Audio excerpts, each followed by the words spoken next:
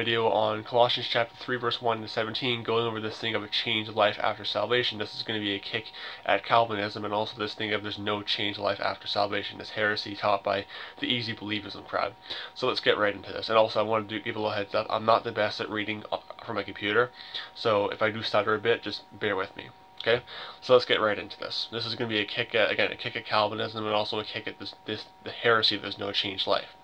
Okay, Colossians chapter 3 verse 1 to 17. And also, if you have a King James Bible, open your Bible and listen and follow along with me. Don't just listen to me, actually follow along with your King James Bible. Okay, let's get right into this. Colossians 3 1 to 17. If ye then be risen with Christ, seek those things which are above, for Christ sitteth on the right hand of God. Set your affection on things above, not on things on the earth. For ye are dead, and your life is hid with Christ in God. When Christ, who is our life, shall appear, then shall ye also appear with him in glory. Good verse about the pre-time Jacob's trouble catching away. We appear with him in glory when he appears. Mortify therefore your members which are upon the earth, fornication, uncleanness, inordinate affection, evil concupiscence. Again, not the best at reading on a computer. Again, I do. Just bear with me. And covetousness, which is idolatry, for which things sake the wrath of God cometh on the children of disobedience,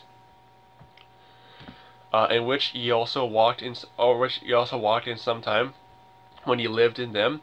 But now ye also put off all these: anger, wrath, malice, blasphemy, filthy communication out of your mouth.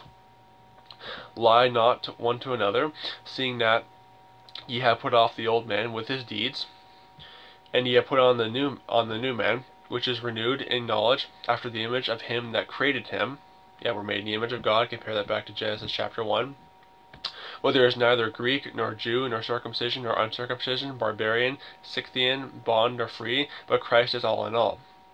Put on, therefore, as the elect of God, holy and beloved, bowels of mercy, kindness, humbleness of mind, meekness, long-suffering, forbearing one another, forgiving one another. If any man have a quarrel against any, even as Christ forgave you, so also do ye. As above all these things, put on charity, which is the bond of perfectness. And let the peace of God rule in your hearts, to the which also ye are called in one body, and be ye thankful. Let the word of Christ dwell in you richly in all wisdom, teaching you and admonishing you one another in psalms and hymns and spiritual songs, singing with grace in your hearts to the Lord. And whatsoever ye do in word and or deed, do all in the name of the Lord Jesus Christ, giving thanks to God and the Father by him. So, talking about putting on the new man, get rid of the old self. You put these things away from you, the cursing, the filthy communication. This disproves Calvinism, because Calvinism says there's no free will after salvation.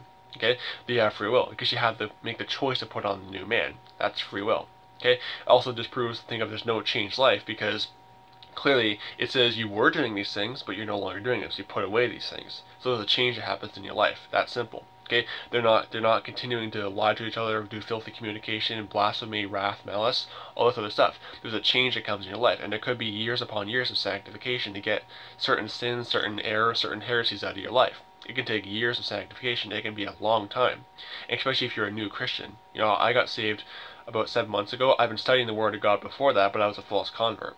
You know, this is one of the reasons why I don't come out with really, really big, long Bible studies, is because I'm still studying the Word of God. I come out with simple videos like this about simple stuff, but I don't come out with big, huge studies because I don't do that.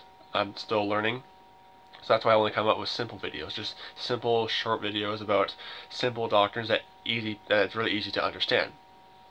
But you have to put on the new self. There's a change that comes in your life. It can take sanctification. It can take your whole life sometimes to get certain sins out of your life. But it will happen eventually. You know, if any man be in Christ, he's a new creature.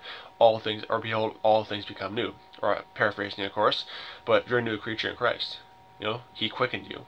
That simple. So this thing of there's no changed life, well, if you're putting on the new self, your life is changing. That's simple. And it's with the help of the Holy Spirit as well. So just had to get that out there. The doctrine of no changed life, it's one of the results of this heresy of easy believism. So don't be deceived. God bless you. Goodbye.